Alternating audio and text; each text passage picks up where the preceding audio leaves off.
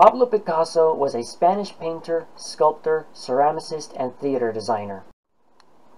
He was born in 1881 in southern Spain, but lived most of his adult life in France. In 1973, Picasso died in southeastern France at age 91. Throughout his career, his best-known work is Guernica. The painting shows the artist's impression of the feelings of the civil population during the aerial bombardment of the Basque town of Guernica on April 26, 1937. The painting currently resides in the Museo Reina Sofia, Madrid, Spain. He started work in January 1937, not long after the bombing of the town of Guernica happened. Picasso's Guernica was completed in only 35 days. It is a huge painting, standing at 11.5 feet tall by 25.5 feet long. When you first see it, it gives you the impression of being a mural. However, it was painted on canvas using a special matte paint with the least possible gloss. The color palette was reduced to black and white with some blue-black and a combination of grades that could be derived from the base colors. When you look at the painting, every part of it screams distress and agony.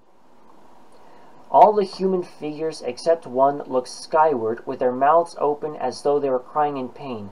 That includes the bull, the horse, and the human face looking downward. A mother is shown holding a dead child in her arms, while the bull's tail is on fire. For some historians, the bull represents the people of Spain, and the horse, the fascists of Franco. For others, the opposite is true. When Picasso was asked about the meaning of the horse and the bull, he simply responded, "The bull is just a bull, and the horse is just a horse." Several Kurologists have stated that the lines on the hands of the painting speak of pain, suffering, and bad luck. Not a far-reaching interpretation given the subject of the painting. Picasso's daughter tells a story of how people asked her father about the lines on the hands of the painting.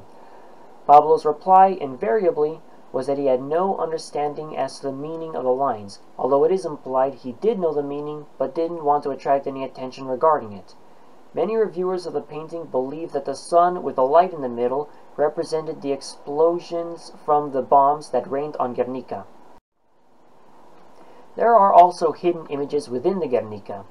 The harlequin that cries a diamond tear is the symbol of duality, the one that has the power of life and death.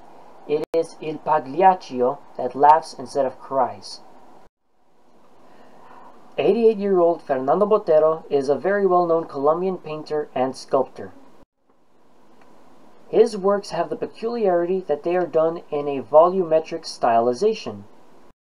In other words, the subjects are not fat but voluminous.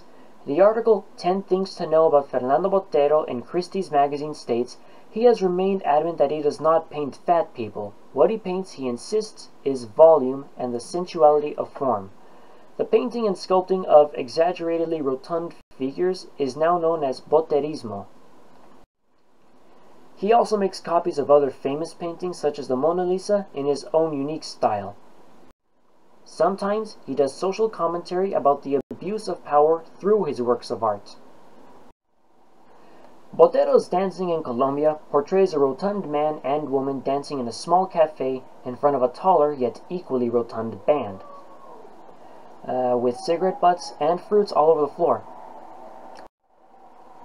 Botero has painted several similarly named paintings that have different backgrounds and a different man and woman as dancing partners. In this painting, Botero wanted to show that even though the Colombians have lived through a civil war state over the last 50 years, they can still find a way to enjoy themselves. The musicians represent the gift of music that Colombia has given to the world. Colombian music is danced all over the world, particularly in Latin America and among Spanish speakers in the USA, where it is the favorite party music.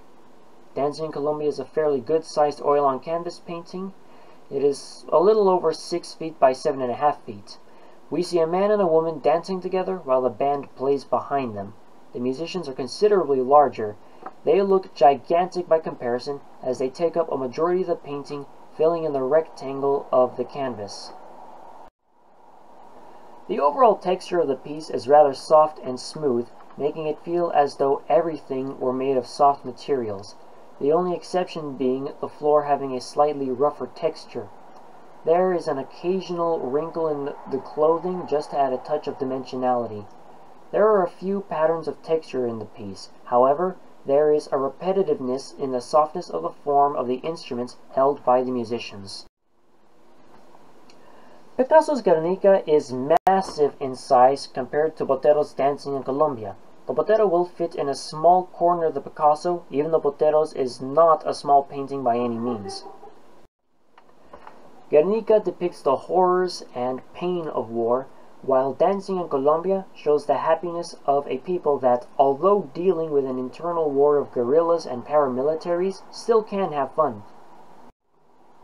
While Picasso uses the two-dimensional flat geometry of Cubism to depict the victims of the painting, Botero uses the bluntness of his volumetric figures to show the exuberance of his musicians and dancers.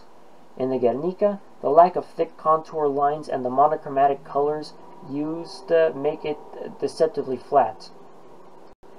That is the genius of Cubism, to visualize how a two-dimensional picture can be seen in 3D. The great visual effects artist and animator Lina Giesica created a 3D version of Guernica that can be seen in Open Culture's website. No such 3D creation has been made of the Botero painting. However, when you examine Dancing in Colombia, you cannot help but noticing how the painter uses size to shorten the depth of the piece. The dancers are substantially smaller than the musicians in the background, violating the tenets of perspective. But this violation of the rules gives the picture the desired effect of appearing voluminous in a cramped and tight space. That is the genius of Boterismo.